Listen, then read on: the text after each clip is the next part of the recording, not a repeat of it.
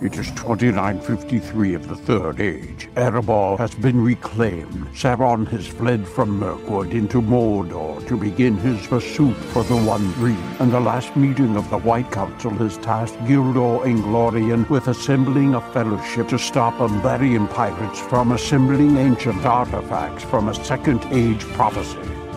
Join the players of this Adventures of Middle-earth Dungeons & Dragons campaign as they unravel the mysteries of the prophecy. Welcome to Arda in Part 1 of the Inglorion Bastards trilogy, Search for Tol Arasia. So you guys go another 80 or 90 miles to Erebor.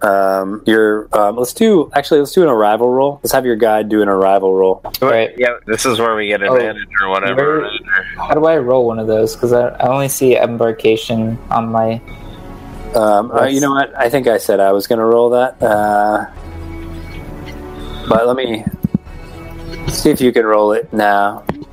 Is it in the macros setting? Yeah, I'll go search for it. What is the... Let me put that in the bar. What does it use? So, the modifier is... so, let's see. You do a 1d8 plus any modifiers that I give you. It says embark and terrain mod. Yep. So for that, we'll do an embarkation roll. Yeah, we'll give you. We got a 12. We'll give you a +2 on this one. So in this input box, I should put a 2. Yeah. All right. I don't know how this is going to go off of, like, what is 1d8? Is there any like skill associated with it, or is it just a 1d8? It's a 1d8 plus modifiers. It looks like. All right. Okay. Wow. All right. It's not, like I said, this arrival roll is not going to matter much because you're with a dwarf from Erebor, and you're also going to have some fellowship period after this. But it says arrival in poor spirits. They are beset by foul moods and short tempers that they must work hard to throw off. They are considered disadvantaged on all roles pertaining to social interactions, until such time as they succeed in one of these roles. This penalty will apply if they seek an audience at the destination. If there is a single upside to the dark mood, it is that they are so spoiling for a fight that each member of the company receives advantage to their initiative rolls should they find themselves in combat at the destination. But again, you're not really... Don't worry about it for now. I just wanted to try it out. Okay. Okay, so you guys are in Erebor, and the throne room is a little farther down the hall.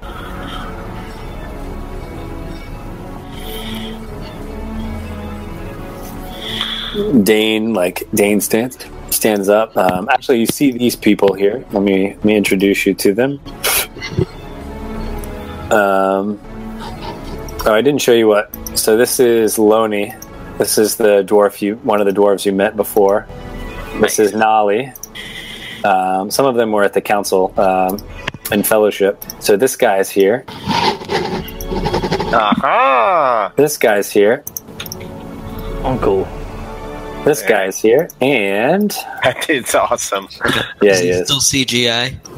Yeah. And this guy. That guy's there? He is. Yes, he is. Hey, where the fuck has that guy been? Dude, please walk up to him and go, "Hey, where the fuck you been?" So whoever has the lore card about wizards, there's a fair amount of I have it. I'm sure the elf has it too. Yeah. Yep, both of them. Is this the guy with the twin or whatever? Yeah, well, I don't know if they're twins necessarily, but there are 2 blue wizards, and they're the first wizards to be sent into the east of Middle-earth to sort of rouse up rebellion against Sauron.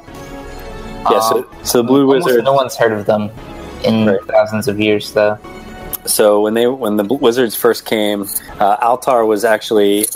they say he's possibly even more powerful than Saruman.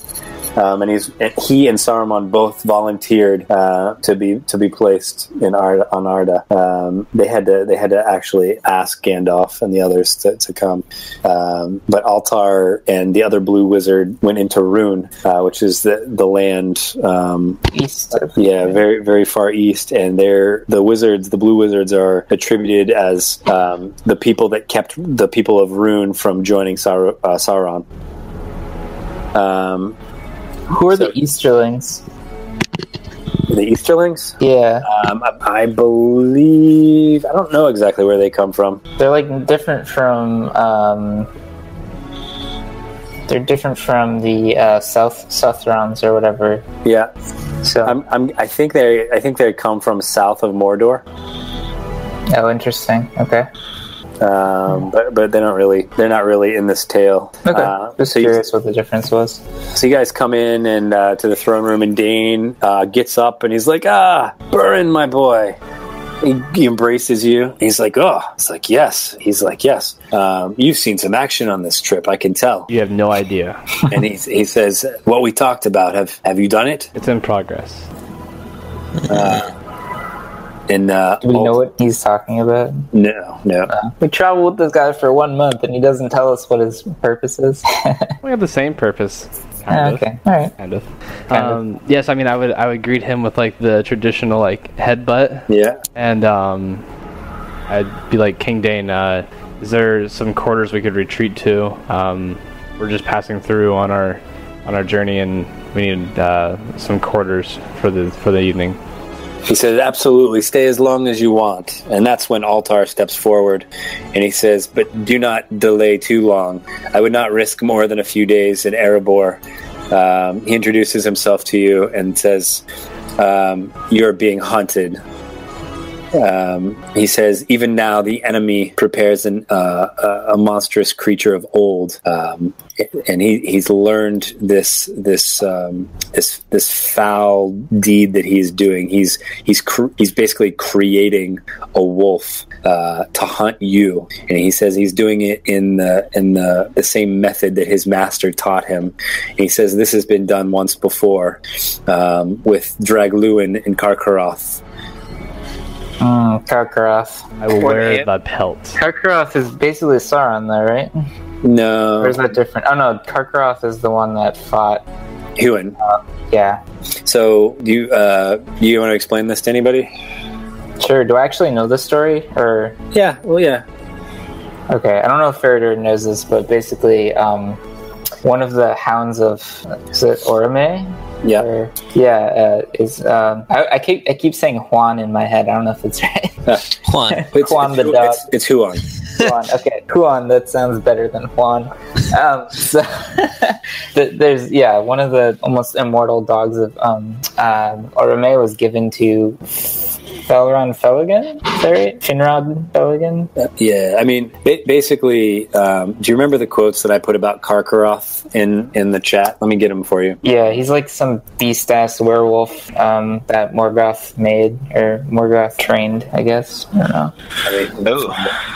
And it's tied into the whole Baron Luthien thing. He like eats Baron's hand while he's holding the Silmaril.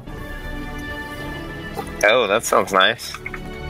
Yeah. This is the quote. The Dragluin.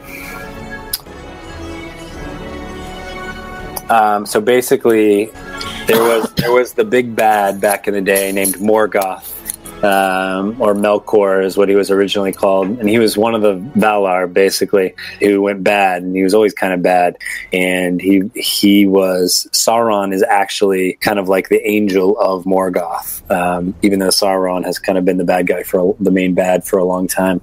And what Morgoth did is he basically like fed his power into this wolf, and basically fed like live elves and men, and created this wolf for one purpose, to hunt. And so Sauron is actually, Alatar tells you that Sauron is trying his hand at this, and that very soon the wolf will be ready to leave Mordor. And he says, what you carry with you, you need to get it to the elves. And he says whether that be, he doesn't mention Thranduil's name. He says whether that be Rivendell or Lorien, you need to seek their counsel and seek their help.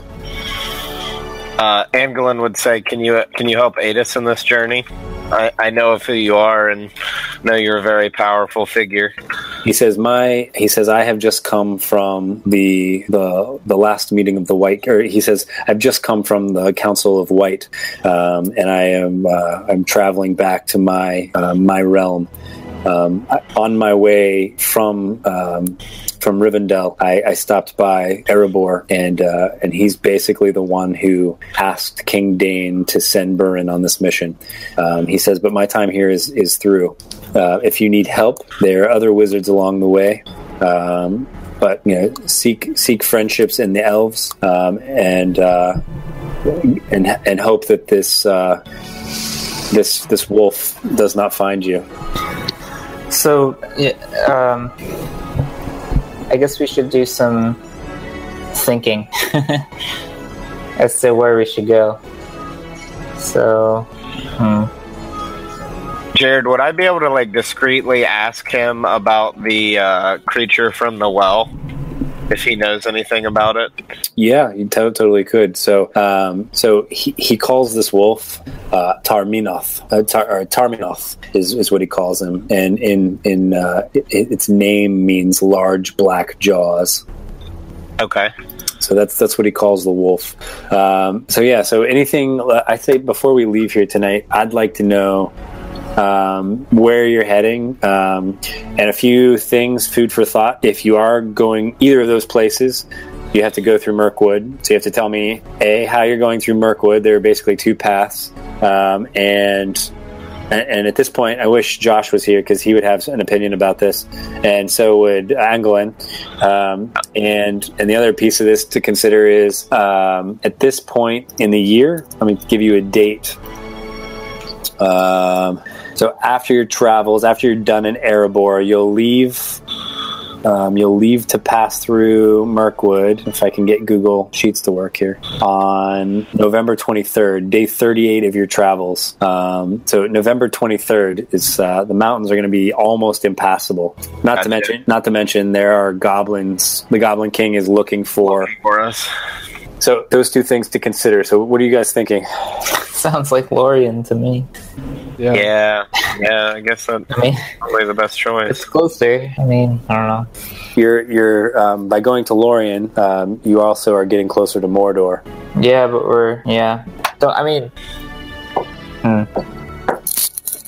So you're saying, so if we were going to try to get back to Rivendell, we would just head directly west.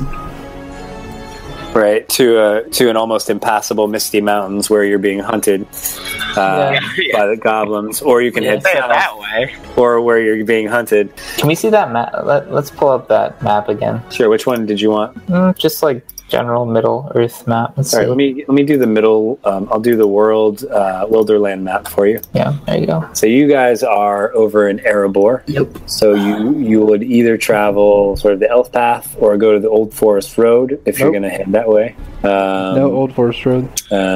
Some of you might have an opinion about this.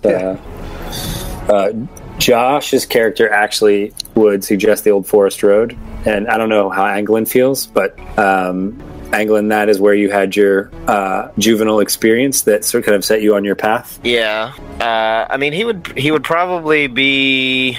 He would probably be okay with it because he knows it would be, a quick route. But he would mention that there's evil there that, we don't want to deal with either, and that he's had experience with in the past. So Riken's character would say, if you guys go to Lorien, Riken would say we're going to pass by Mountain Hall, and we should stop by and for a rest with my people, and he would suggest Old Forest Road probably. But some of you probably feel passionately the other way, too. If you go the Elf Path, you'll have to cross through Thranduil's sort of territory. I would also caution the group that I'm not welcome in Thranduil's territory, and that, that could cause trouble for the group if we went that way and, I was caught with them. It'd be like Anglin would be like, well, I didn't leave on the best of terms with them. Yeah, I mean, we're gonna have to, if we go the elven path, we're gonna have to treat with the king for sure. There's no getting past them without them noticing, so. Which would make Anglin pretty not keen on that idea. Yeah, he'd be. Normally, the elf would be the best selling point for. Yeah, no, making like our way through, but yeah, he's been exiled, so. All right, it sounds like our choice is pretty much decided for us. We have to. I mean, there's no going around Mirkwood, right? But that leads us way too close to. Really close to Mordor. Yeah. Yeah, we want to cut through if we can. Alright, so Old Forest Road to... So, you said Mountain Hall, but Mountain Hall is like right along the mountains. Do we actually want to do that, or do we want to head down the Anduin? That's again, I wish Josh was here to sort of chime in, but he says that, I guess if I could speak for him for now, he says that if they're being pursued, then, they have friends at Mountain Hall. Okay. So that's a consideration. That fording the Anduin is not very fast. Yeah. So like if for example you were able to get horses from King Dane or possibly some of the people of Dale, traveling to Mountain Hall might not be a bad idea. You could do it much quicker than just floating in a boat. Euron would lean in and talk to King Dane and ask him where his father is and what he's doing. Well, King Dane says privately that he says your father is almost been driven mad by the thought of retaking Khazak Dûn, and so he's pretty sure that he's started up near Gundabad and basically gone on Durin's march down to Dimril Dale to the Mirror. Hey, we're heading there. Well, sort of. We could be heading there. So, are the bear? Do we know if the maybe the Blue Wizard would know, but do we know if the High Pass is still being held by the Baronings? Well, you had a couple people take the High Pass, and what did you guys find on the High Pass? Is that me and Riken? Yep. That was when we ran into the goblins, right? And that's where you're being hunted now. Yeah. Okay, so that would be a no. and by the time you get there, it's going to be sort of beginning of December, maybe mid-December. It'll be very, very difficult. There'll be trolls as well. Yep. All right. Okay, so am I to think that you guys are heading Old Forest Road to Lorien? I'd say probably, yeah. It's a good way south of the Old Forest Road, right? It's not like the one that I would choose, but that doesn't seem like there's any other good options. Yeah. I mean, your ultimate goal, Gildor told you, basically, get this object back to me at Bree, is what he said. But you guys need some refuge. You need some allies, and Alatar is suggesting that you seek out either the elves at Rivendell or the elves in Lorien. But he has no idea how we would pass the mountains to get to Rivendell. No, he thinks it's really not a good idea to go the High Pass. All right. He does say that if you can make it as far as Lorien, you do have allies down there. So Rohan is down there, Isengard is down there. If you can make it around the southern tip of the Misty Mountains, he thinks your chances, if you can sort of avoid Taurmyrnoth, you would be home free, so to speak. Though this marks the end of the episode, the road goes ever on. Until next time, join us at longwinded.one and consider giving us a review on Apple Music, Spotify, or really whichever platform you choose.